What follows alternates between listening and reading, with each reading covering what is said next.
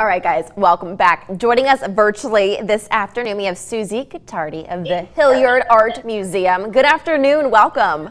Hi, thanks for having me. Absolutely. So the last time we had you, we were talking about unique ways that you guys are bringing art from the museum to people's homes. But you guys have some exciting news for people.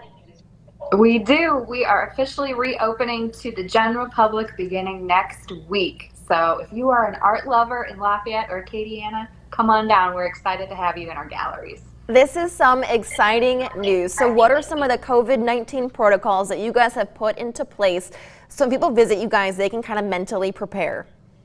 Absolutely. So, keeping art lovers safe is one of the most important things that we're doing right now. And so everybody who visits the art museum is required to wear a mask when they're in our gallery spaces. If you don't have a mask or a face covering, we do have some available at the front desk, so don't let that stop you.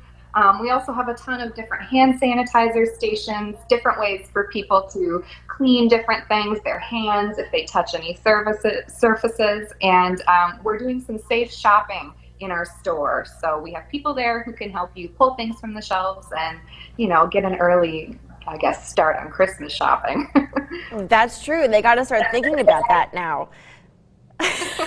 So you guys have been closed for a period of time. When people go, can they expect to see something new, possibly?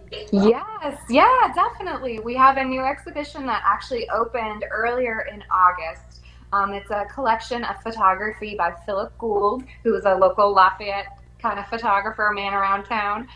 It's called Bridging the Mississippi, spans across the Father of Waters, and it's a 4-year project that Philip has taken on, depicting several different bridges that go across the Mississippi River. It's really cool. That actually does sound really cool. I kind of want to see it now. And so real quick, I know you guys were doing that newsletter where people can go see old exhibits in their inbox. Is that still going to be happening now that you guys are open? It is. We're doing a little bit of a different variation, but our weekly newsletters are still something that people can sign up for. They are still free. You just sign up on the bottom of our newsletter. Awesome. And Susie, real quick, if people want to get more information about the Hilliard and the protocols that you are taking, how can they find out?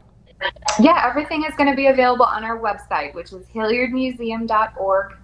If you have any questions, I would start there.